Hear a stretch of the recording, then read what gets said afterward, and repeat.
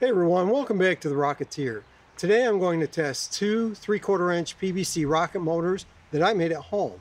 They have a 1/4 inch nozzles, and one of them has 6 inches of fructose. The other one has 6.5 inches of sorbitol.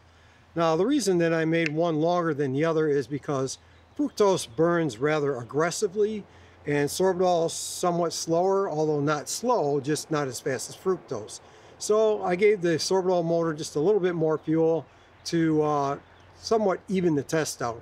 So I think that they'll both perform about the same. I don't know. That's why I'm going to test them today. But the fructose motor is the same motor that I've flown on this spool.